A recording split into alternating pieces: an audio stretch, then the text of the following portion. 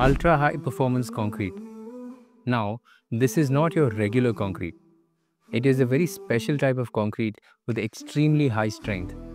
I'm talking about compressive strength of over 120 MPa and flexural strength of over 14 MPa.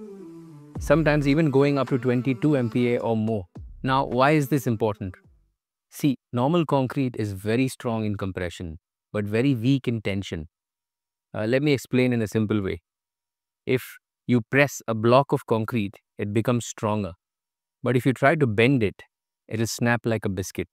It breaks very easily. So, to manage the weakness, we add steel reinforcement. Why? Because steel reinforcement or steel is strong in tension.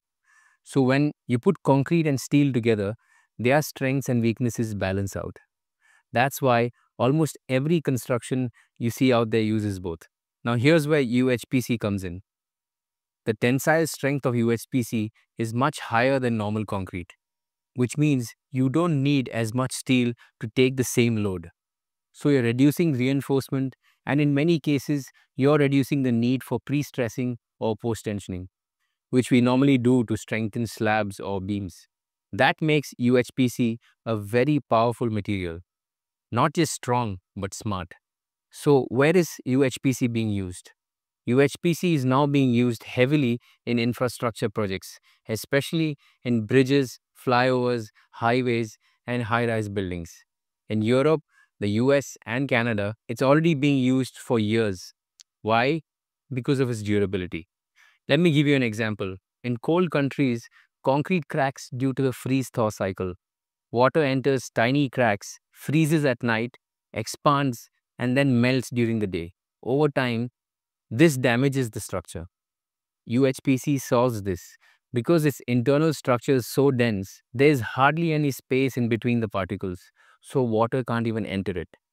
That makes it almost waterproof and extremely durable. Now, UHPC is not just used for roads and bridges, it's also used in architectural projects as well, like external cladding, jalis, benches, planters, even bathroom fittings. Yes, bathroom fittings like wash basins, bathtubs, and counters. Why? Because people are fed up with the regular ceramic pieces that we get to buy now. UHPC can be molded into sleek, modern designs available in different finishes and colors that can handle hot and cold water with ease. And by applying sealer, you can also clean it very well. You can even get a stone-like finish.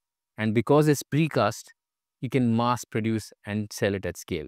Now, you might ask, is UHPC expensive? Yes, per cubic meter, it's costlier than normal concrete. But because it's so strong, you can use much less material. For example, if normal cladding requires 100 mm thickness, UHPC may need 20 or 30 mm only. So overall, less weight, less material, less transportation cost, and longer life. You end up saving money in the long run. Some UHPC bridges in Canada are designed to last 75 years, while regular ones only last 30 to 40 years. That's double the lifespan. In fact, even the Indian IS code has now started integrating UHPC, especially for repair works of bridges and flyovers. That's a great sign. It shows India is now moving forward towards high-performance materials. Now, here's the best part. You can start a UHPC-based business with just 5 to 6 lakhs worth of equipments. That's around $5,000.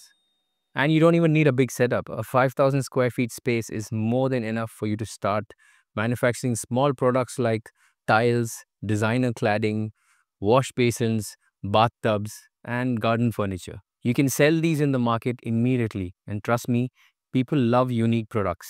If you market and price it well, this can be a high profit business. Remember, this is not cheap concrete. It's a premium product, and people are ready to pay for good design and durability. So let's summarize this. UHPC is 3 to 5 times stronger than regular concrete. You need less material and less steel. It lasts much longer.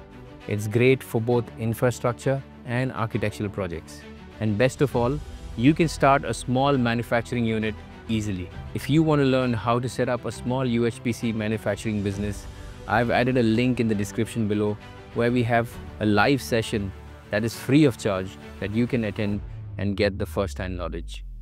If you like this video, hit the like button Share it with someone who's in construction, and don't forget to subscribe for more insights on precast and high performance building materials.